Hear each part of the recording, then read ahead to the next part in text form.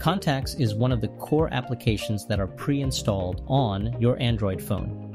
It is expected to work properly most of the time, but there are instances where it just crashes for some reason.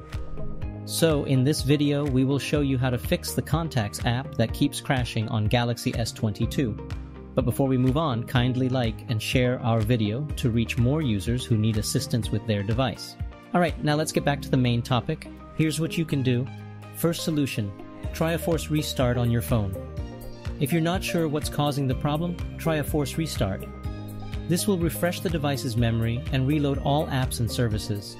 To do this, press and hold the volume down and power buttons for 8 seconds until the device shuts down and powers back up. Release both buttons when the logo appears and let the device finish booting. Once restarted, check if the problem persists by accessing your Contacts app. If it's still not fixed, move on to the next solution. Second solution, clear Contacts app cache.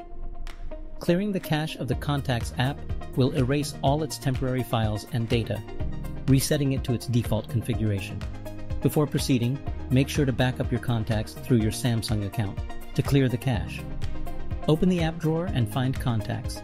Tap and hold the icon until the options menu appears. Tap the app info icon. Scroll down and tap Storage.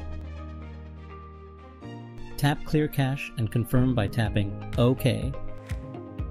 If the problem persists after this step, move on to the next solution.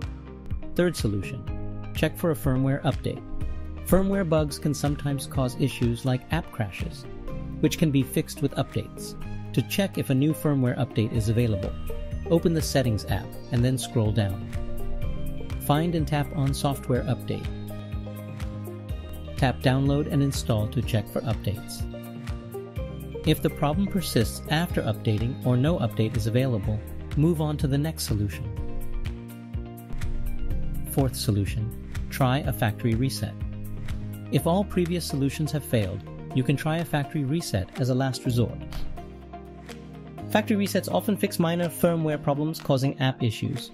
However, before proceeding, make sure to back up all your important files and data, as it will be deleted during the reset. To factory reset, open the Settings app, scroll down and tap General Management, then select Reset. Tap Factory Data Reset. Scroll down and tap Reset. If prompted, enter your security lock, then tap Delete All. Enter your password and tap Done to proceed with the reset. After completing the factory reset, configure your phone as a new device. This should resolve the issue. We hope this troubleshooting guide has been of assistance to you. Have a great day.